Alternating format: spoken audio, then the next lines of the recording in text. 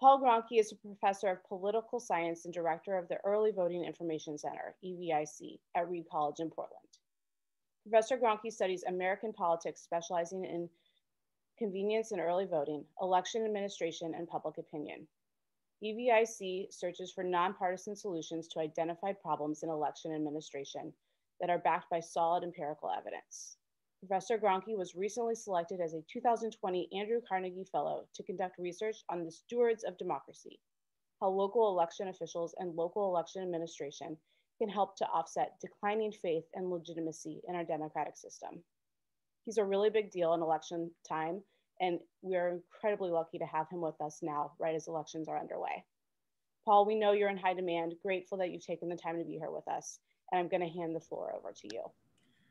Well, thanks a lot, Christine. I'm very pleased to be here. Of course, I wanna start by asking you, Christine, how you're doing, hanging in there. I know you have a new child at home. I hope everything is safe and healthy. You're a Metro counselor, so how are you juggling those responsibilities?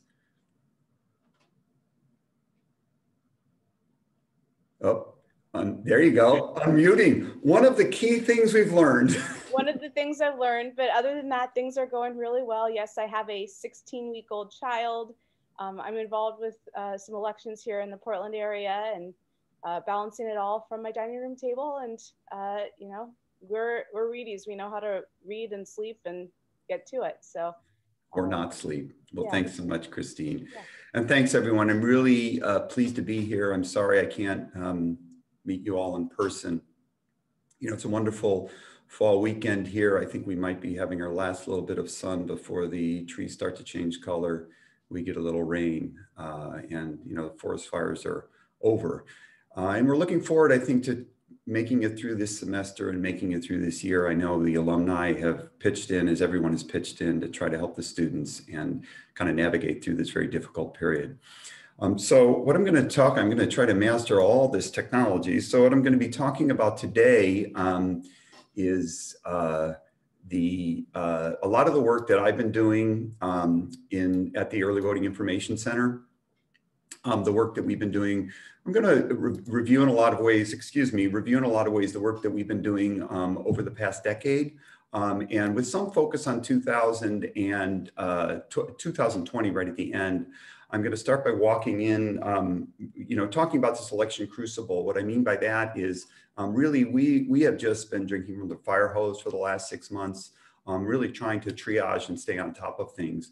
So I'm going to walk through some of our work that we've been doing. If you want to know more about us, you can go to evic.reed.edu. That will provide you some insights into the work that we've been doing. There's some resources there to learn about our research, some of our policy materials, and you can get a sense of our the team that works with me.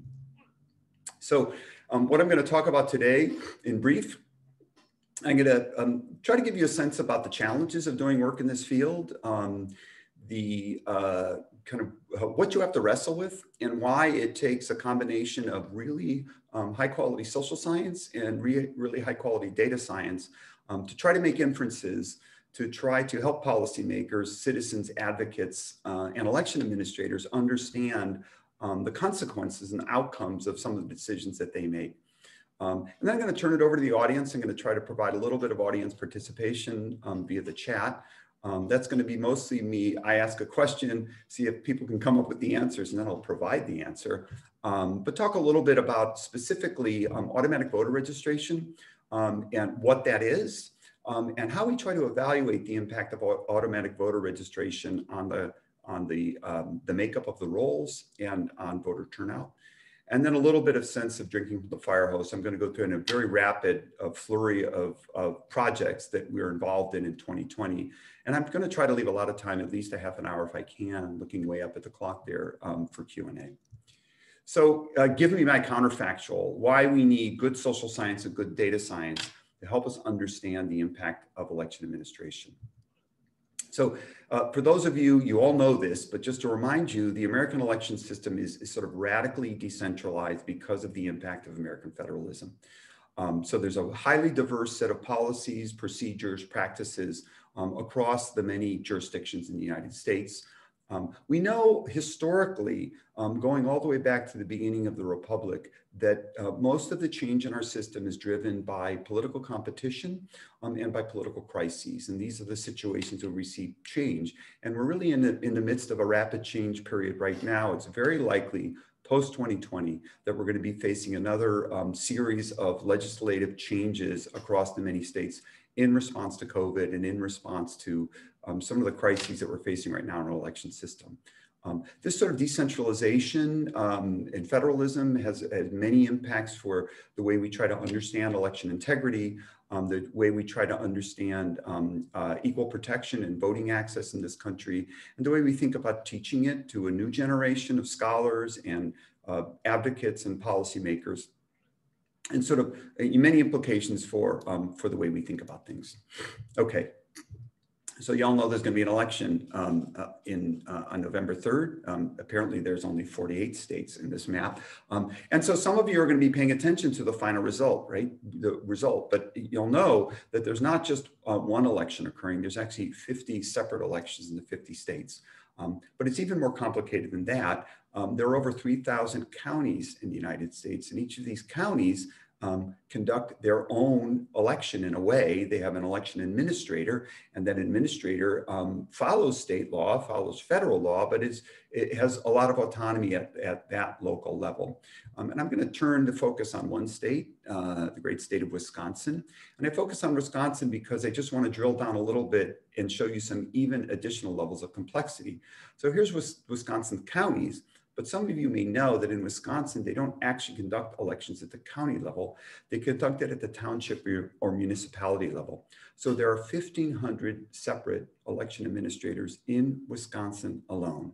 And actually nationwide, there are over 10,000 individual local election officials that are getting ready to conduct an election in the midst of a pandemic in what is likely to be one of the most competitive and historically important elections in 50 or 100 years. So the election system is complicated because of all of these jurisdictions. It's also complicated because of all of the steps in the process, because of the way we do things in the United States, starting from the registration system, through the preparation of the voting machines or the voting equipment, to the preparation of the ballots, to ballot tabulation, and finally reporting of the results. So you'll find that people that work in this field tend to specialize in one area. The area where I have built my niche over the last 15 or 20 years is in early voting and voting by mail. I don't do a lot of work on registration, although I have moved into that area, and we're actually going to be talking about registration today. I don't do work on tabulation. I don't do work on voting technology and voting machines. There are others that specialize in those areas. So, if you're going to ask me a voting technology question in the Q&A, I'm going to let you know that that's not an area where I have a lot of expertise. What's important to understand is that there's different laws, administrative procedures, and human beings involved at each of these steps. And a breakdown in any step can potentially disenfranchise voters and challenge the legitimacy of the system. And that's why we really have to pay attention to each, what we sometimes refer to in the field as the chain of voting, and any weak link in the system can result in disenfranchisement and breakdown. Okay, so now it's your turn. It's your turn to participate. You did a thesis once. Now you're going to be doing a thesis again. And so your thesis project is you've come to me and you've decided that you're interested in this new system. You're in Oregon at Reed College, and you've heard about this new system called automatic voter registration. And you believe that automatic voter registration is going to increase voter turnout. Okay, so you come to me in this second week of September with this crazy project you've come up with. And I have to ask you a series of annoying questions. We get training on this as faculty. What are the annoying questions that we ask our thesis students? And so question number one is, well, what is it you're studying? I don't understand what automatic voter registration is. Explain this to me.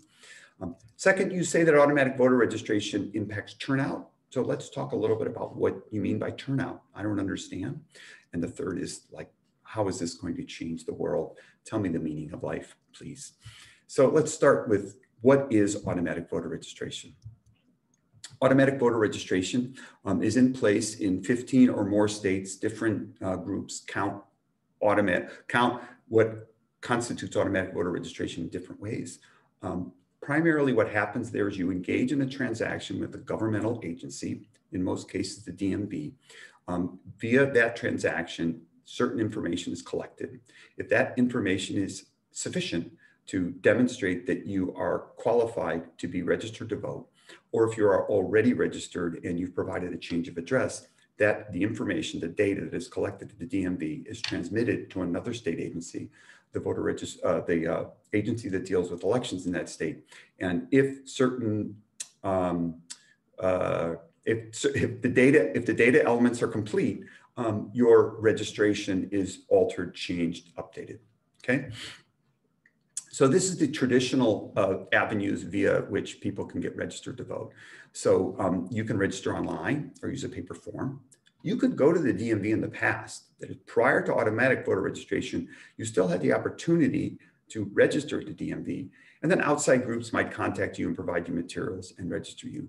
So I provide you all of that because under the new system, this one path, registering you to DMV, in some sense, you had to proactively say you wanted to register via the DMV. You should have been provided the opportunity. And now you engage in a transaction, and as part of that transaction, it sort of automatically happens.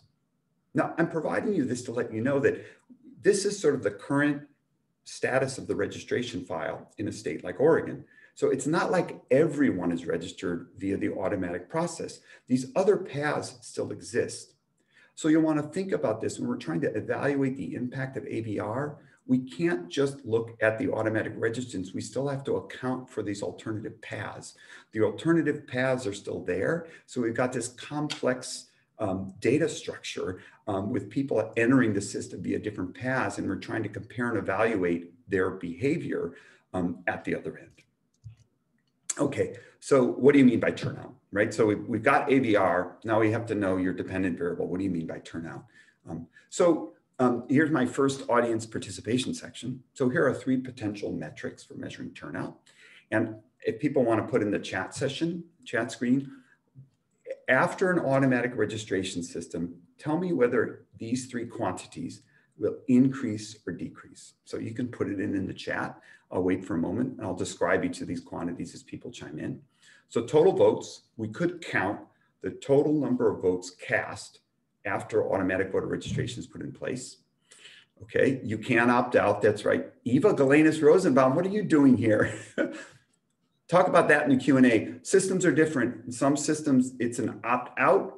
In some systems, it's an opt-in. That's a key distinction. So in California, you go to do AVR and you're asked, you can opt in. In Oregon, you're automatically registered and then you opt out. Oh, Eva's answering the question. Thanks, Eva. Okay, so that's one. Second is you could take the total votes cast and you could divide it by the voting eligible population.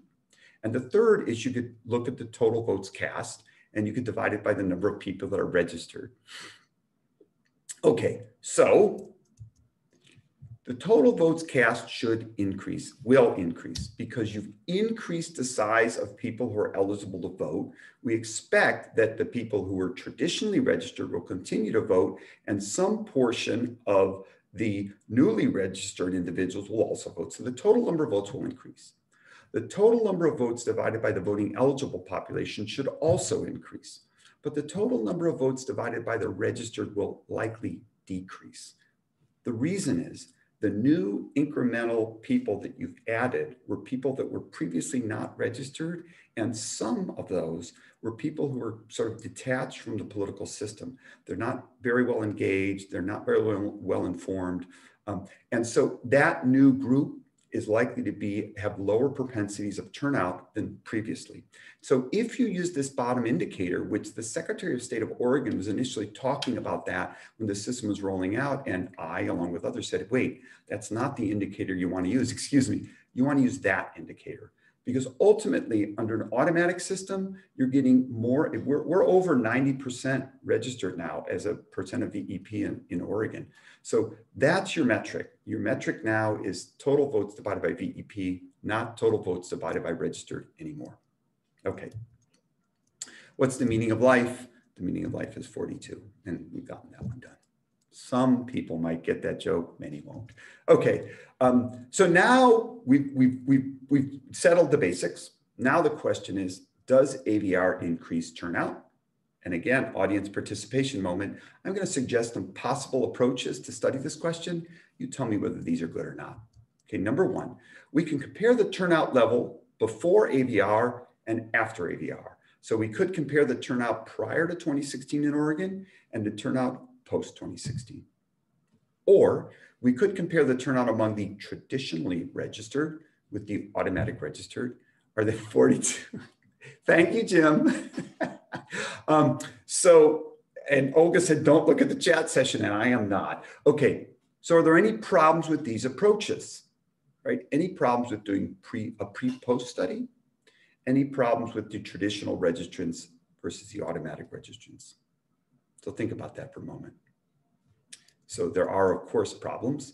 The big problem is under the Oregon Motor Voter, under OMV, the population of people who are automatically registered are not the same as traditional. So you can't just compare those two groups. It's not like by registering someone, you turn them automatically into the traditional registrants. Okay, and if the differences between the automatically registered group and the traditionally registered group are correlated with turnout, and you just compare those two groups, you're going to attribute causality to OMV when it's actually something else. And so let's look at the differences between these two groups. So this is as of 2016. I'm displaying here the age profile of the traditionally registered population and the age profile of the automatically registered population. Surprise, surprise, lots of young people are registered automatically because young people are more mobile. They tend to be, comparatively speaking, less attached to the political system, so they're less likely to be registered. So the automatic system sweeps up younger people, and older people are more likely to be registered. We also know that there's a strong difference, a strong correlation between age and turnout. Older people tend to turn out more than younger people. So we can't just compare that. The automatically registered population live in areas that have, on average, lower income. Lower income areas, again, tend to be individuals with more mobile addresses, less secure housing situations, less secure employment situations. And so a variety of reasons are less likely to be registered and less likely to turn out to vote. Last, I'm just going to show you this map. You can find this map in more detail at the Center for American Progress. The darker colors on the map, the red, are what we call the hotspots of automatic voter registration. This is precinct level data, and it shows areas where we have more comparatively higher levels of individuals who are being registered automatically. And so those of you can kind of look at Oregon and look at some of these areas, and some of these areas may surprise you. For example, out east near Ontario, in the central area near Pendleton, why do we have a lot of automatic registrants there? Why along the coastline do we have lots of automatic registrants? So you might think about that and realize that these are different areas in Oregon, and they're likely to have different turnout, not just related to the automatic nature of the process. Okay, so I just want to show you one indicator that really shows you the complexity of this, and that is looking at comparing the automatic registrants and the non-automatic registrants simply on their partisanship. So when you are registered automatically in Oregon, you get registered and then you're sent a card, and that card asks you if you want to affiliate with a political party. You can fill that card out if you choose to and send it back. So about 85% of the automatic registrants ignore that card. So what we're comparing here is among traditional registrants, the turnout rate among traditional registrants who affiliate with a political party and those who don't. And now the OMV, the small percentage, 5 or 6% who affiliate with a political party, and the 85% who don't. And look at these numbers. Under the automatic registrants who affiliate look a lot like traditional registrants, but those unaffiliated, these are individuals who are automatically registered, the card came, they ignored it. Did they make an active decision to be unaffiliated? Probably not. They probably just threw the card in the trash. So that's the major portion of the automatic voter registered population are these unaffiliated individuals. And this fits in with everything we saw in the last couple slides, that we brought these individuals into the electorate who were previously had low turnout propensities, and now suddenly they're in the registered voter pool. So this leaves us with the complexities about OMV. What's our counterfactual, right? We can't create a world where we randomly expose people to registration or not. And then, as those of you who know political science, social science, this is sort of the new institutionalism part of it. As the system is put in place, Now we have a bunch of people on the rolls. And because those people are on the rolls, political organizations, politicians like Christine Lewis, find these people. They start contacting these people. And through that contact process, these people might start to look more like the traditional registrants over time. That's sort of what we're trying to watch and see if that happens. Okay, so here's two ways that we've looked at this problem. One is what's called a synthetic control model. So we create a synthetic Oregon. We take as many indicators about the state of Oregon as we can that we can collect in other states. And we construct a synthetic Oregon. But the difference is the synthetic Oregon didn't have automatic voter registration and the real Oregon did. And then we can compare the trajectory of turnout in our synthetic Oregon with our real Oregon. And so that's one set of work that we've done. The second set of work that I'm going to show a little bit more on is we try to get causal leverage via birthdays. So it turns out that there's a relationship between the timing of your birthday and when you register to vote because of the date that because your driver's license expires on your birthday. So we're able to create sort of create a control group by looking at a group of people whose birthday is just before the registration deadline, and that registration deadline is their licenses are being renewed just before the registration deadline. So they have to go in, and when they go in, they're automatically registered. And then the people just after the deadline, because the people that are just after the deadline would have had to register, right? So we're able to make a control group by grabbing people on both sides of this registration deadline. And so, and we know that birthdays in this small, it doesn't work if we go backwards with birthdays, but birthdays for this small segment are random, except for the coincidence of the registration deadline. So we're able to use these two approaches to get leverage on the question. The synthetic control analysis, depending on how we do it, indicates anywhere between 1.5% and 3% impact of OMB on turnout. That may seem relatively small. I could talk about why that is if we want to in the Q&A. And we have, this is a slightly different metric that we're using, but the indicator for our birthday model is that the probability of turnout is around 10% higher turnout because of OMB for that group.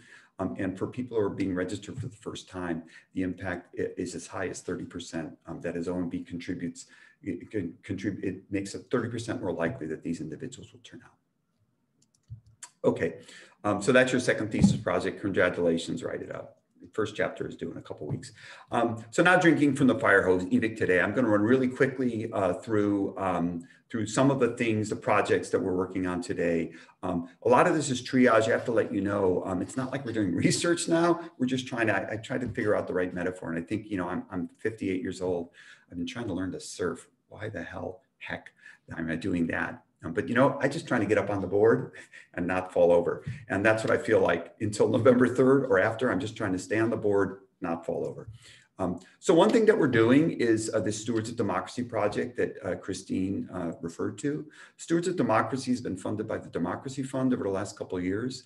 What we're doing is trying to focus on local election administrators, the street level bureaucrats, if you might describe them using the sort of classic Lipsky description. People who are really at the front lines of delivering democracy to voters. Who are they? Why do they do this job? What do they believe? What are their values? I can tell you, for example, that 95% of local election administrators in the United States are females. 4,000 local election administrators are elected every 4 years, 2 to 4 years. 4,000 women are elected to office. No one has studied them. What do they believe? They're 98% white. Like, who are they? Excuse me, 98% white. 75% female, I apologize. So who are they? What do they believe? What are their role in making sure that we have a safe, secure election system? So that's one piece of work.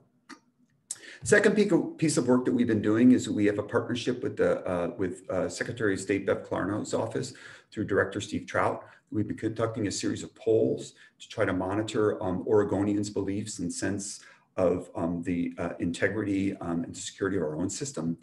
So for example, we have some data here that we collected recently that younger people feel most impacted by COVID-19, most insecure. Most of the economic impact has been on younger Oregonians, not on older Oregonians. but I'm also happy to report that we measured this in May. We expect to find this again. We're getting ready to hit the field actually next week. Oregonians express very few concerns that COVID-19 is going to impact their ability to cast a ballot under Oregon's vote by mail system. Okay, this is project 2. Project 3, we're apparently gerontologists now. So this is a collaborative paper with my colleagues, Paul Manson, Reed College 01, who works with me now as a visiting assistant professor, Jay Lee, Reed College 19, who works with me as a post-baccalaureate fellow, and Canyon Foote, Reed College 20, also working with me as a post-baccalaureate fellow. And so we examined the impact of COVID-19 on older voters, who are the most vulnerable portion of the population, and how COVID-19 might impact their participation. The interesting thing that we argue in this paper is it's less about voting and it's more about poll worker and volunteerism. Older Americans make up the vast, vast majority, up to 3/4 in many states, of poll workers. And if in-person voting is radically reduced, older Americans lose a way that they engage with the political system and the volunteer system via poll working. So how might that play out in the future if we move to different ways of voting?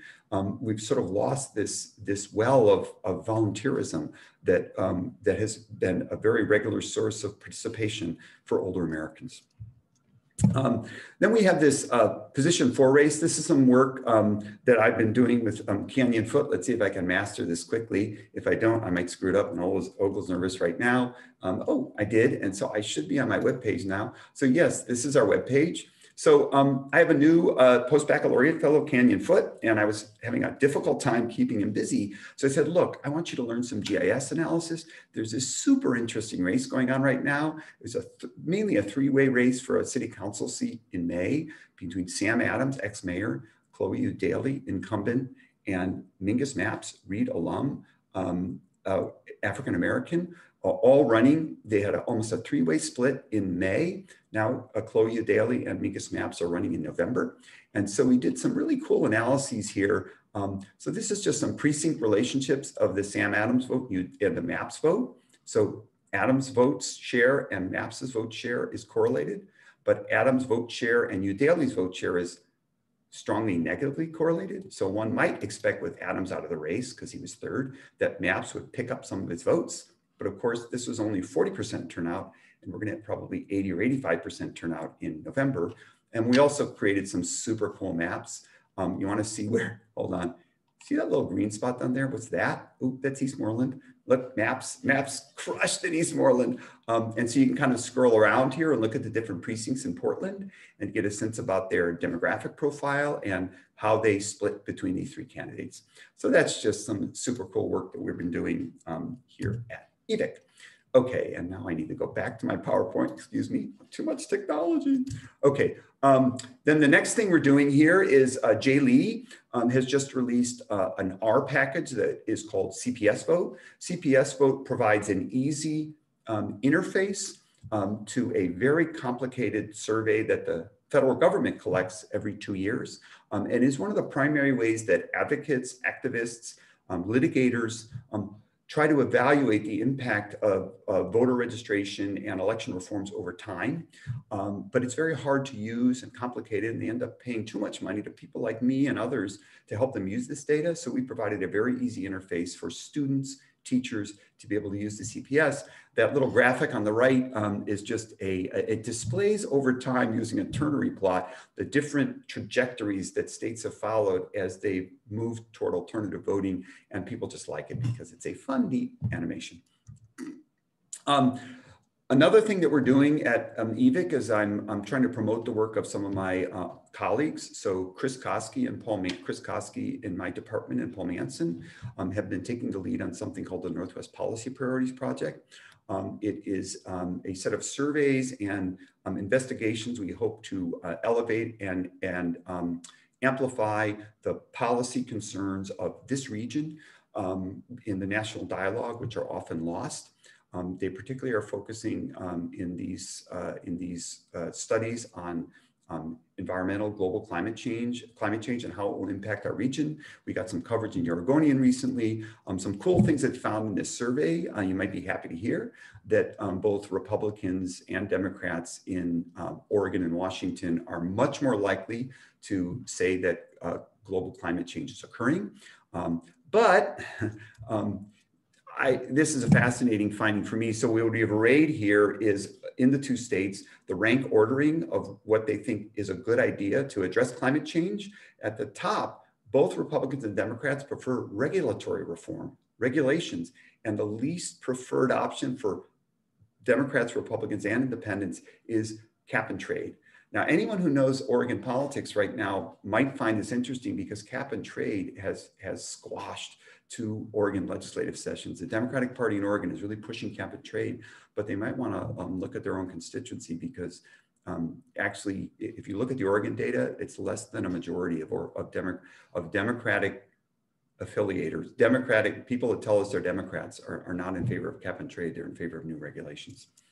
Okay, so this is just a couple. This is featuring Jay Lee and Paul Manson. This is at a conference we were in Puerto Rico. This is, wait, Jay, this is where hanging out was beautiful back when we could still travel. This is where EVIC is located today. Some of you may recognize this facility. This is Richard Crandall's old shop that Reed was generous enough to partner with me to renovate this facility. This is where our offices are now, so you're welcome to come up and visit us sometime. We've got some nice outside seating. We could meet socially distant. If you'd like to say hello, just drop me a line. This is my team that I work with. Paul Manson, as I said, Reed 01, Jay Lee, Reed 19, Canyon Foot, Reed 20. Jane Calderbank is a senior this year, anthropology major. She's been really helping me manage social media. And then Karen Perkins, some of you may know Karen from her time working at Reed, but she's been working as a consultant to kind of, we're trying to build relationships with nonprofits, provide some new internship opportunities for Reed students, maybe some employment opportunities. I mean, if you know Karen, she's just helping me learn to manage my staff and sort of navigate Reed College. So if you have comments or questions, you can of course email me. You follow me on Twitter, follow us on Facebook. If you want to take selfies with me, they sometimes don't look so good. I make strange faces sometimes, but happy to see you, talk more. So I should be able to go over here, and I should be able to do this, and now I should be able to go over to Zoom, and now I should be able to go to gallery mode. And where's Christine? And it's Q&A time. Hi, Christine. Wonderful. Thank you so much for your talk, and also for incorporating a little audience participation in your thought model, and nice espresso.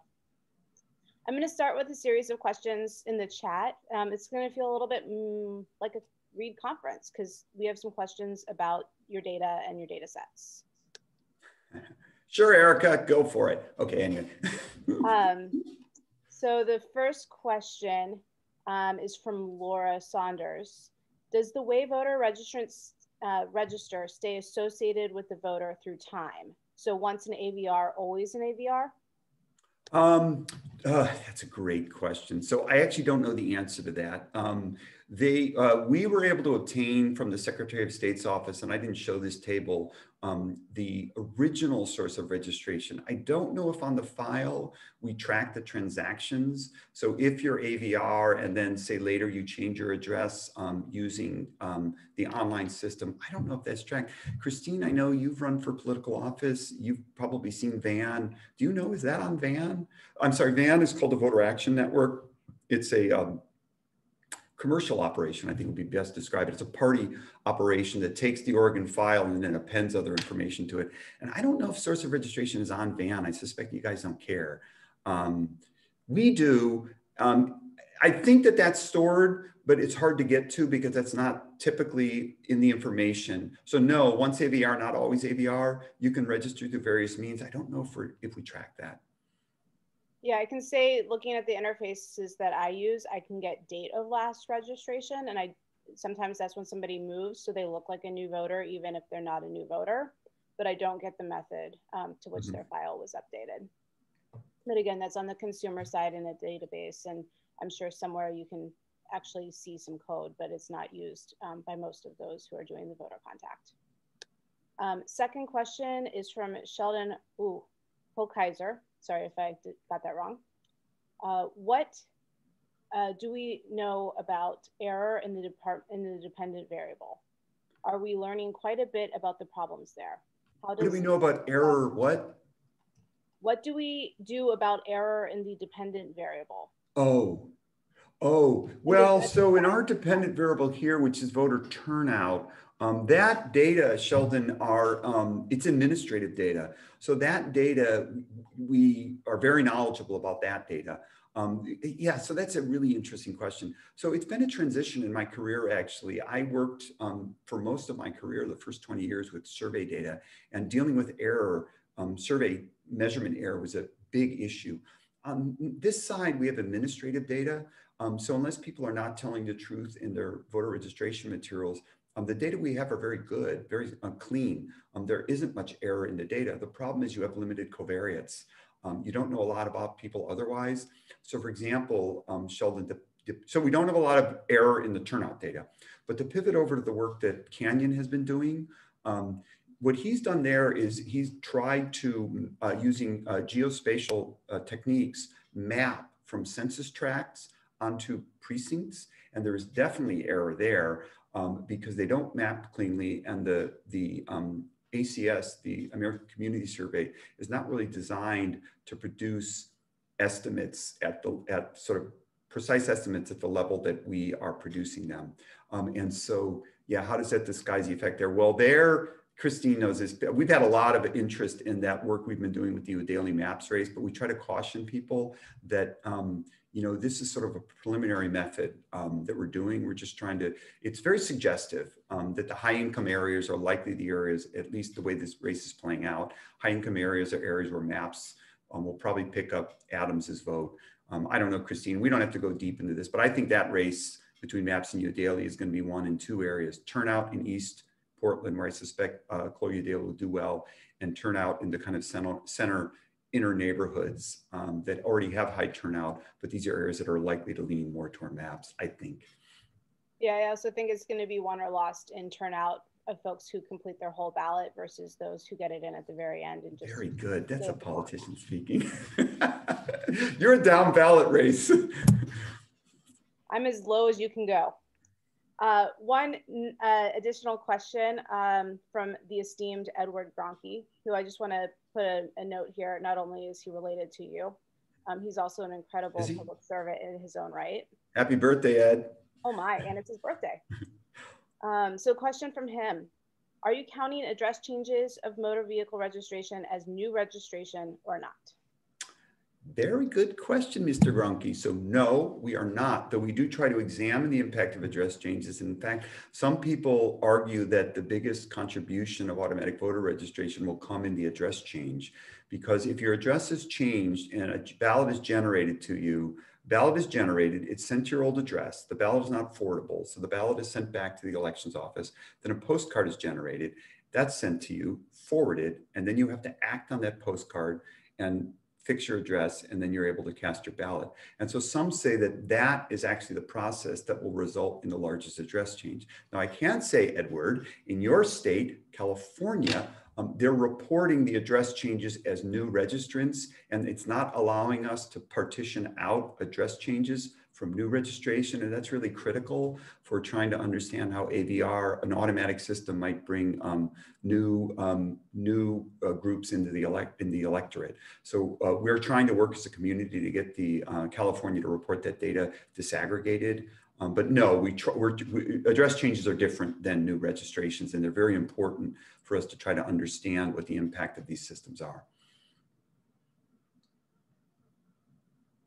I'm going to scope out a little bit, and we've got a question from Chris Ledgate. What are the national trends in voting participation? Up, down? How do we compare with other nations? Compared to other nations is easy. Yeah, we're lousy. We've always been. We're America. We don't vote. So participation in the United States was quite high in the 75 to 80% rate in the 1880s, 1890s, sort of percolated along, slow trend down throughout most of the 20th century. The most recent peak was in the Kennedy election in 1960, where or I believe I think it was at 70% at that point. I might be citing that number incorrectly. And then we had sort of a fairly steep trend downwards as many things in this country changed. As we added new people into the electorate, which does result in a turnout decline. So added 18-year-olds, that resulted in a drop. And it's been trending along around 50%, but it's been climbing. Recently, Barack Obama activated and energized a lot of folks in the electorate in 2008 and 2012. The expectation in 2020 is that we'll have the highest turnout that we've seen since 1960, if not before. In Oregon, I know this number because I got it from Steve Trout. Christine, you may be interested in this number. So the expectation in Oregon is that we will have more ballots returned in 2020 than we mailed out in 2016. That's a combination of ABR and voter energy. So we're on an upswing right now. And Chris, actually, some folks may have heard me say this in some of my media appearances. It's what I believe. It's what a lot of my community believe. This election, with all the noise about vote by mail, this election is about in-person voting. This election is about sufficient capacity for in-person voting. If some of the estimates that we're seeing of the number of people that are going to show up to vote in person, the lines we've seen already are nothing. The lines we're seeing now are problematic, but the lines now, at least, if you get out of line for early voting, you can go back in line the next day. But on election day, that's going to be a real problem. And so if we're at 70 or 75% voter turnout in this country, and not an insufficient number of people vote early, we may have some real long lines on election day. But yeah, turnout's going up this year. It's going to be a big one. Yeah, the second part of the question was if a highly partisan election helps turnout or hurts. Yeah. Well, sadly, a highly competitive election helps turnout. So, and partisanship seems to add to competitiveness. So competitiveness, rancor, there's some disagreement in the literature about what rancor does or what negative campaigning does, and whether it's negative or whether it's defining your opponent. We were watching last night. We were watching, TV over the antenna. We were watching local news. Oh my God, the number of ads, I forgot. Jamie Herrera Butler and Brown. And I mean, do I have to have that many ads about a race in Washington? Yeah, so a partisanship polarization leads to competitiveness, and competitiveness leads to higher turnout. Great, thank you. Here's a question from Anthony Fisher. Why are so many states enamored with voting machines versus the universal mail-in balloting? So there's a couple things going on there in that question. So let's see. So voting machines. Well, so the question on the voting machine side is why some states are still using electronic voting machines. And the reason they're still using them, Georgia, for example, is still using them. The reason they're using them is that we put a lot of, in the last period of rapid reform, which is in 2000, from 2000 to 2004, after the 2000 election, everyone thought the greatest solution was going to be a direct recording electronic machines, DREs. We spent billions of dollars on that, and it turns out they don't work so well. So we're really moving back to paper now. And so OCR, optical character recognition machines, so you fill out a ballot and slide into the machine. That's where we're going to be, and that's where we're going to continue to vote. So that's on the voting machine side. Universal ballot delivery. Why have more states not moved to that? Well, some people just don't trust that system.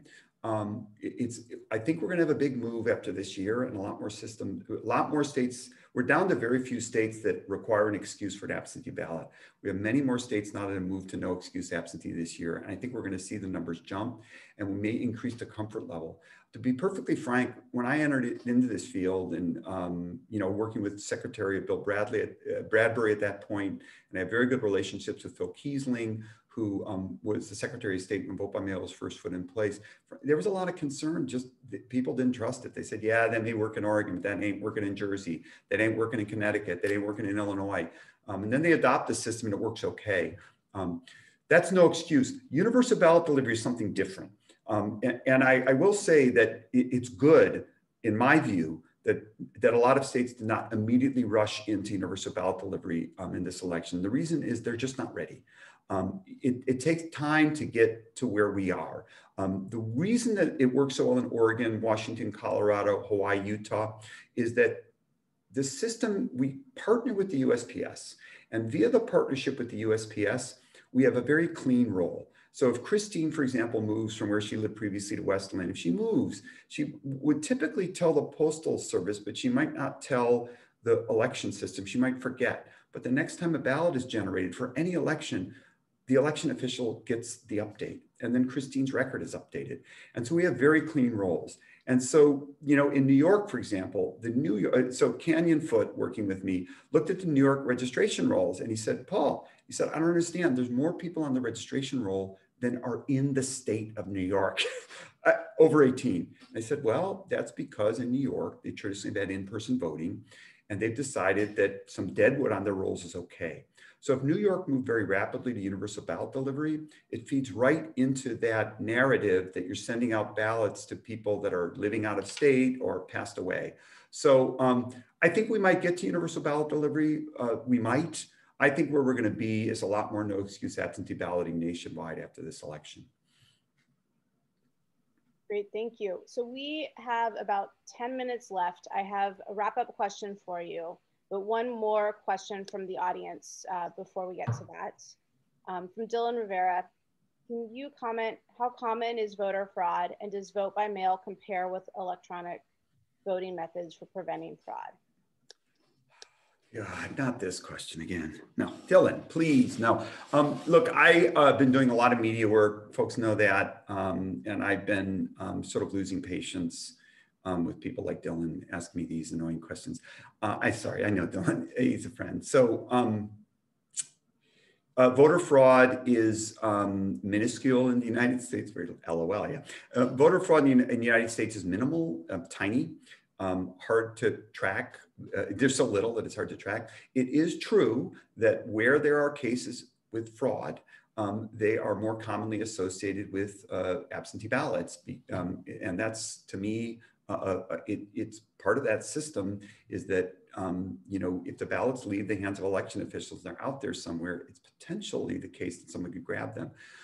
What I do, Dylan, what I send reporters to anyone is I encourage people to go to the Heritage Foundation's website. The Heritage Foundation is a conservative think tank, and they trumpet their voter fraud database. Go there. I've been there. 1,500 cases of voter fraud. First of all, search by absentee balloting, vote by mail, whatever, and suddenly you lose like 1,200 of the cases, right? Now we've got those ones that are associated with absentee balloting. What do they look like?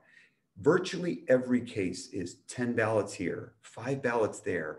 Somebody that turned out a spouse signed their spouse's ballot.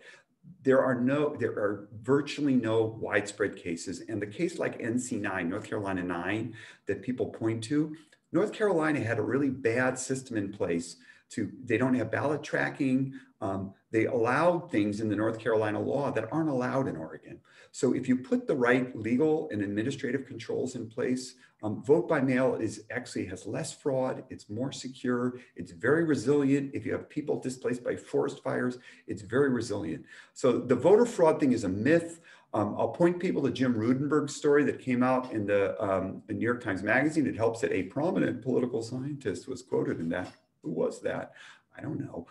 He didn't talk to me. Actually, he did. But and that's a worrisome story because it looks like there were various groups, primarily associated with the Republican Party, that have been building this voter fraud narrative for about 15 years and getting ready to deploy it. And now we're seeing it in full force.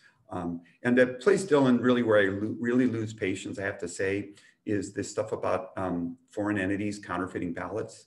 I tried to deal with that. We tried to knock down that story, but when it came up again, this is what I said.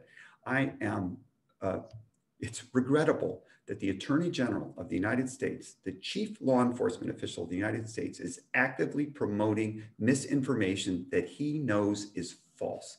You cannot counterfeit ballots. It can't happen. I won't go through why, but it just can't happen. And so the voter fraud is a myth. It's misinformation. It's trying to sow distrust, lack of faith in our system. And it's deeply regrettable that a political party is employing this as part of their campaign. It's very, very unfortunate. Thanks. That's my day, Christine. I wake up, I'm like, sometimes I literally don't turn on Twitter or email because I want to keep away from this stuff. But yeah, frustrating. I don't turn on Twitter until I'm really angry already. So I'm going to ask you a wrap-up question, but I want to acknowledge there's at least 8 questions in the chat that I didn't get a chance to ask you. Some of them asking more questions about your data set, some of them being really thoughtful about the variance between local election officials. There's so much that you've touched on today that is really both academically interesting, but really important in the weeks ahead. Hey, I wanted to say one quick thing. Georgia is super interesting, Jim. Georgia is really innovative in some ways, but in other ways they're not. It's just an interesting state. But a lot of these things are people are saying, are we counting things in ways? These are really smart questions. We're trying to do it. It's just the complexities of this is exactly why things are so complicated. But anyway, sorry, Christine. So will you take just a few minutes to walk us back through memory lane to 2004 when you got started? How'd you get launched? And then also, I was really excited to see you've got an anthropology major, anthro, on your team. And can you tell us a little bit about the role that postbacks play in your work? Sure, memory lane. Yeah, you know, we launched in 2004. Literally, as ex-president of Reed College, Colin Daugherty once described it as a business card, a letterhead, and a lot of chutzpah. And that really was right. You know, we did have Eva Kalanis-Rosenbaum was in the chat, help and James Hicks. Eva now it works for a communications nonprofit firm down in San Francisco. James Hicks, I think, is finishing a JD PhD. I think he may be done at Berkeley. But they really worked with me in partnership first as I think Ducey, and I might have funded Eva originally as a Corbett, but then they ended up being postbacks, which is really critical for me. But we launched in 2004 because there was a space in the field. It may be hard for people to realize, but back at that point, nobody was looking at early voting or vote by mail. I sort of had that field to myself. Lots of people were doing voting machines. Lots of people were looking at the changing of voter registration, but nobody was looking at early voting. So I sort of established a presence in that space. Eva and James were critical on working with me to get funding from the Pew Center in the States, Pew Charitable Trusts. That allowed me to fund Eva and James as postbacks.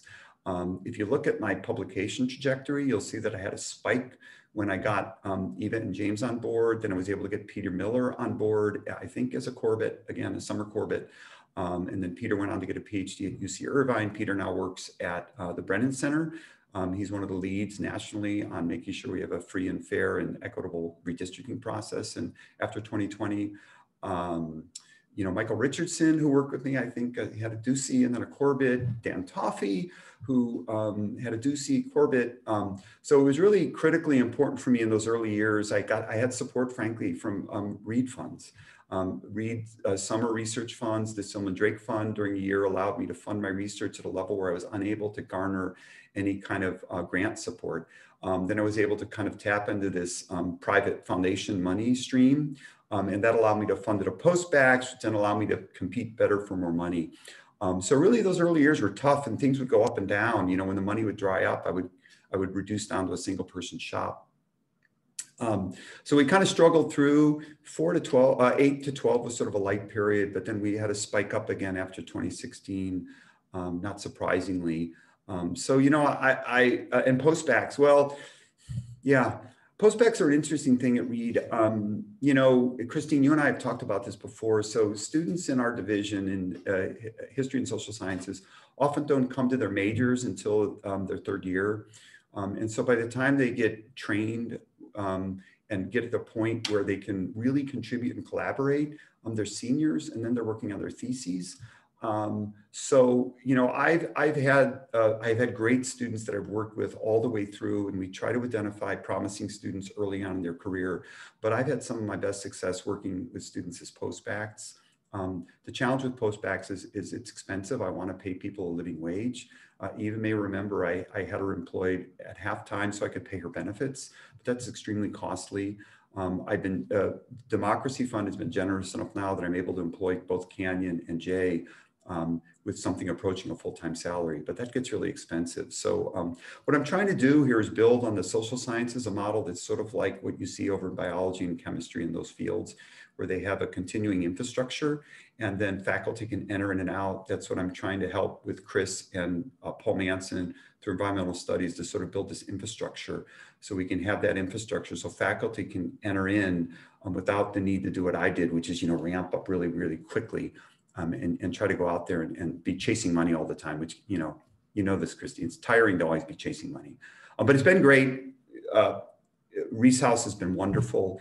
The administration has been incredibly supportive of my work.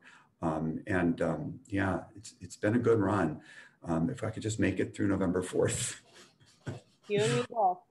Well, thank you so much. It has been wonderful hearing you talk about this work in context of what we're all seeing in the elections across the country. Yeah, and I hope everybody has a great weekend, continues to engage with READ. There's a lot of excitement. I think student-alumni connections are so important here. And I've always thought of the alumni in many ways as an incredible resource, but one that there's so much more potential if we can connect alumni with students. And students are really thirsting right now for guidance, mentoring, these kinds of things. So yeah, please stay engaged. I know it's hard right now, but we'll get through this. Absolutely, we will. And I think READ's going to be stronger for it. So thanks. Thank you.